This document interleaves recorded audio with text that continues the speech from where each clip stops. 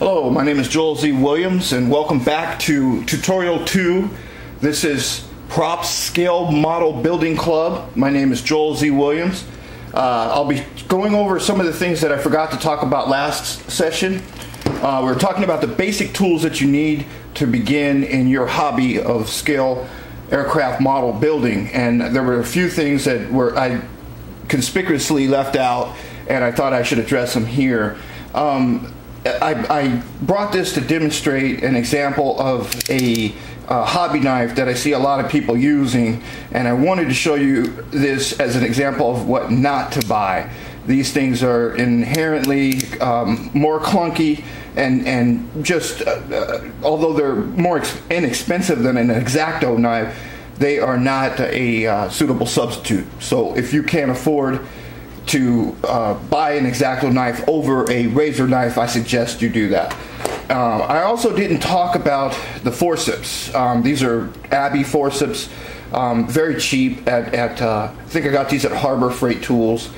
What these will allow you to do is, of course, is hold parts and keep them clamped as you're working on them. Very helpful for that purpose. The only knock is that they have this particular pair has grips in here, has ridges. Often I will take some masking tape and tape that up before I use it so it won't score the plastic that I'm working on.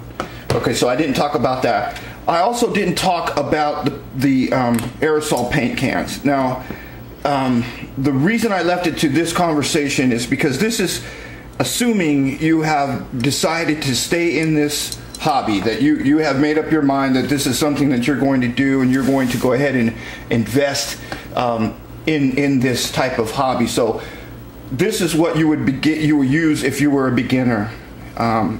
You could buy this paint and use it pretty well, to just like you would imagine, to spray paint the larger parts of an aircraft model. And if you don't have a paintbrush or airbrush, this is a suitable substitute. This will get you through, and it looks a lot better than painting with a brush. So these are just two different brands. This is a Testors brand. This is a Tamiya brand. They're roughly equivalent in terms of price, but I find the Tamiya color to be a little bit runny, a little bit more viscous, so it has a potential to run on you a little bit faster than the Testors brand. So those are the two items that I didn't talk about yesterday, and I thought I should go ahead and bring that up. Now, now that we have introduced your basic workbench setup, I want to go ahead and talk about things that you can get when you move to the next level. Now, assuming that you are going to take this hobby to the next level and you're going to get serious about it and go ahead and move into that category, I recommend one of these carousel equipment holders from Testors. I like it because it makes it really easy to find my paint. I don't have to move around a lot. That's a very cool thing to have. Of course, you can see over here, these are a good place to store your paintbrushes. It makes them easy to access, very handy. This is Micro Mask. This is a product that I should have talked about yesterday, but it just didn't have time. It's made by the same company, Microscale, that makes the decal adhesive that I was talking about yesterday. Micro Mask is good because it's like a, I guess the best way to explain it would be to show you how viscous it is. You can see that it's a very thick, has almost like a coagulant effect. But what it does is when you put it on top of windshields, for example, canopies, and allow it to dry, it creates a mask, and it's very good for getting in those nooks and crannies where you can't really set tape into those crevices really well. And then it peels off really easy. So think of it as a film, almost like a scum that would be on top of a pudding, but firmer and certainly more resilient. Good. It'll keep the paint off of the areas that you want, and it'll go into those very hard to reach spaces. Color pens. Now these I really recommend if you're going to go ahead and move into that next level. These can save you. This particular color is black. These paint pens can save you a lot of time. You can get them fairly cheaply. I think $2 or $3 for these type of pins. And for colors that you're not going to use a lot, this is a flesh color pin. For example, if you're painting the face of a pilot or maybe hands of a soldier in a tank, they're extremely handy. And you can even get this is a fine one for Gundam markers, but they make a very fine black line. These are exceptionally handy and almost indispensable when you're talking about moving them to that second level. Okay, if you're going to go ahead and make this a hobby that you're going to do for some time, I recommend that you go ahead and get a rotary tool such as this one. I think I paid $7 or $8 for this from Harbor Freight Tools, and it comes with a kit of a whole bunch of accessories, and essentially all it is a small drill motor where you can interchange several parts. You know, there's a lot of stuff. I think more than anything, you're probably going to be using these grinding wheels to make surfaces meld better. Let's see if I can open it. You open that chuck key, put that bit in there, and tighten it down. Now, safety is a concern always, so if you're ever using some of these tools, you should obey the warnings on the labels and use appropriate eye protection, hearing protection. Always want to be safe in your work environment. Make sure you get that chuck down tight. You don't want that thing spinning off.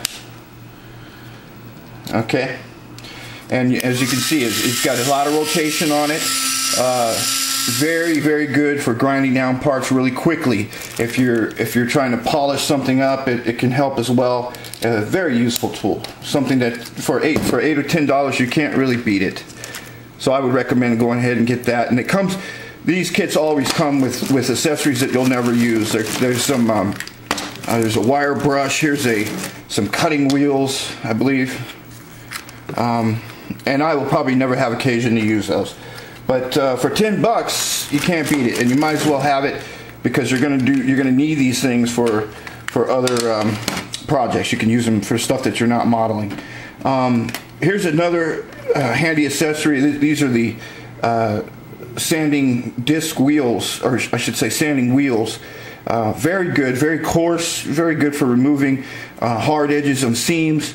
You can even use this device as a small pin vise, and as in lieu of a pin vise if you need to drill small holes. There are small drill bits included in the accessory pack. So this, of course, is not for the person who is just going to dabble with one or two models and leave it alone. I wouldn't recommend that you spend the money. But if you are going to stay in this hobby for any time, go ahead and invest in something like this. If you might not use it a lot on every model, but you'll find over the course of several models that it will save you a lot of work. So those are the items that I failed to talk to you about yesterday, and while I have a few more minutes on the clock, I might as well go ahead and move on to the next topic. Now, people jump into this hobby, and for some reason they go out and buy the most intricate model they can find and are frustrated when they run into difficulty putting it together. It turns out to be more than they had anticipated. And for that reason, I recommend that you go out and you buy a model such as this. Revell makes a good model for Corsair, and they have this rated at skill level 2, but I would venture to say that it's even easier than that. As you can see, a lot of the fuselage is all one component. This is a model with very few pieces compared to something, I'll show you a version of the same aircraft, but a much more difficult build. This is the Tamiya version of the same F4, well, a little bit earlier version of the 1A. But if you look at the difference here, a lot more parts, a lot more components, and more parts equals more opportunity for things to go wrong. More opportunity for you to get frustrated and put your paint away and never come back to the craft. So I don't advise something like this for first timers. If you're maybe teaching your grandson or maybe just yourself getting back into the craft, crawl before you walk. Take something easy. This kit is cheap too. I think it's only about $11 or $12 at Walmart. And one of the things that I recommend, and people always blast me on this whenever I give this advice, if it's only $10, go ahead and buy two. Go ahead and buy two kits, and that way, if something goes wrong on when you're applying your decals, or heaven forbid you glue something and you glue it crooked and you have to take it apart and it leaves a lot of jagged edges. Heaven forbid you crack a propeller or lose a part while you're working on it. Heaven forbid. You can always start over and you can cannibalize from the other kit. You can use those parts interchangeably, as long as you have the same model and same manufacturer. So those are the tips that I want to give on this lecture. Thank you for coming back. This is the second tutorial, beginning stage modeling. In our next conversation, we're going to talk about air compressors and paint brushes.